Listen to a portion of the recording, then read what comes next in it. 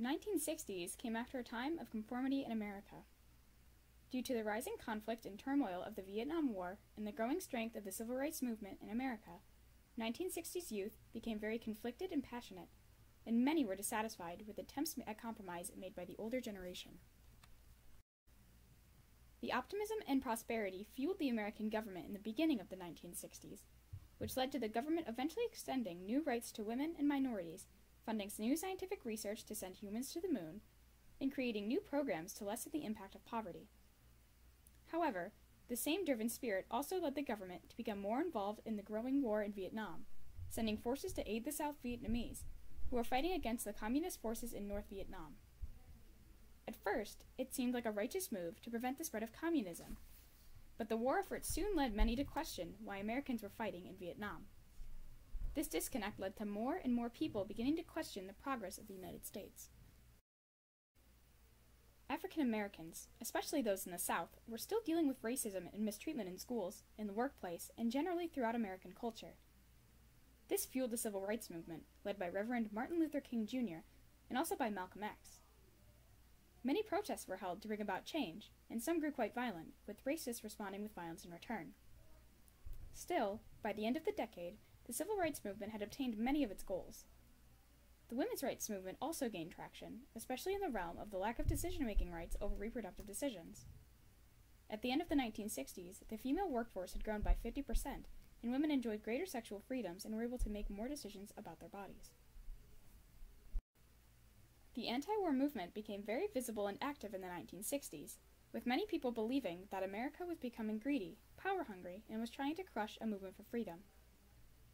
They also thought that the American military unfairly drew upon Black Americans and poor people to man its armies.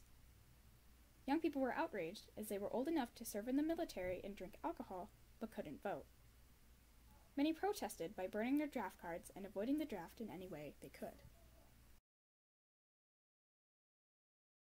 One of the things probably impacted me the most is about the Vietnam War, and one of the things about the Vietnam War was that I was old enough, at 18 to go fight in the war.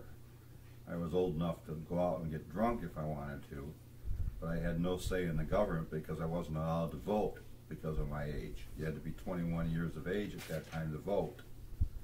I did other things, you try to fit in, and at that time everybody was kind of like burning their draft cards and stuff, which I did too. Due to the growing strength of these movements, many young people became more frustrated with American mainstream culture and values. They realized that the older generations, especially the government, were not doing as much as they appeared to be. They felt they weren't being listened to, and that the government was only complying to calm tensions.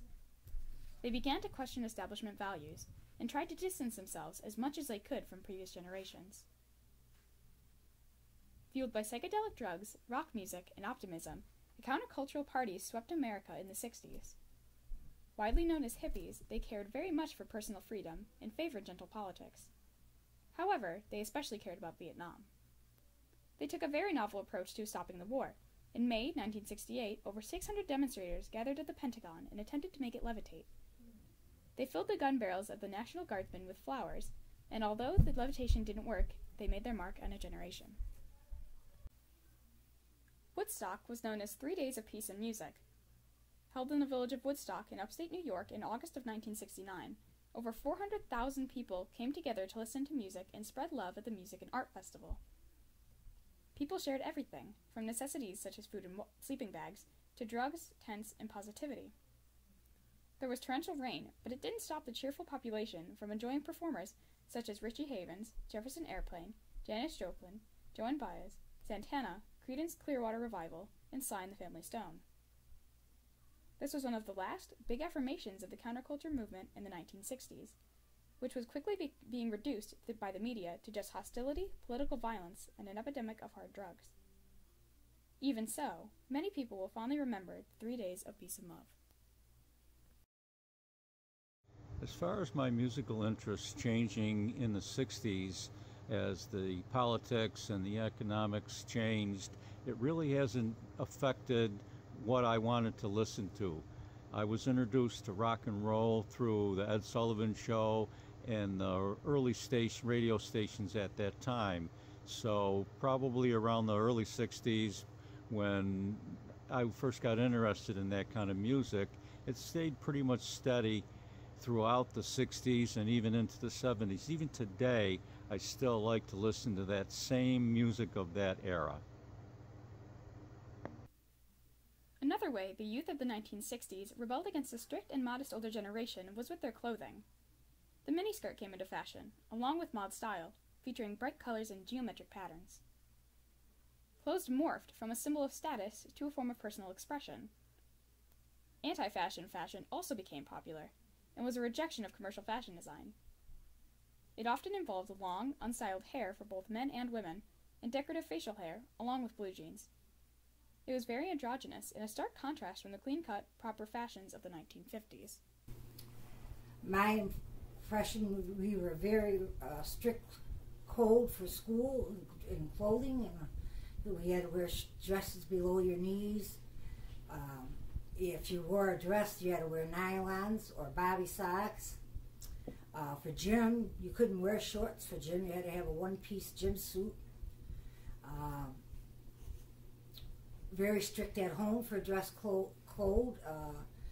When parents weren't around, then we would go into our shorts, our short skirts, and our leather dresses and stuff like that. In short, the turmoil of the Vietnam War, the growing strength of the civil rights movement, and the widespread counterculture of the 1960s led to a diverse youth culture that sought new ways of seeing the world and fighting the establishment in many different ways, from hippies to protesters in Washington. They were unsatisfied with the compromises of the previous generations and caused conflicts to bring about change in their own unique ways.